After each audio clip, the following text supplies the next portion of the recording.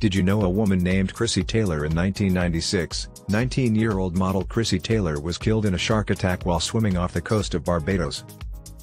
Taylor was swimming with her family in an area known to have high numbers of sharks when she was attacked by a bull shark.